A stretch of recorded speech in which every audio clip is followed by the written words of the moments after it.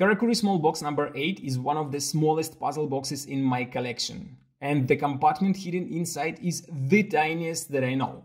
It is so small that you can't even feed my NordVPN link inside. That's why the link will be in the pinned comment.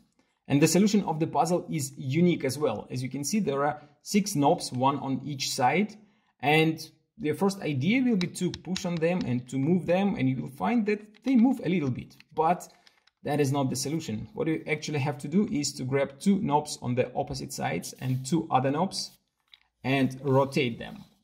And you will find that the other part is moving up, and here is a tiny lid which you can open and find the hidden compartment.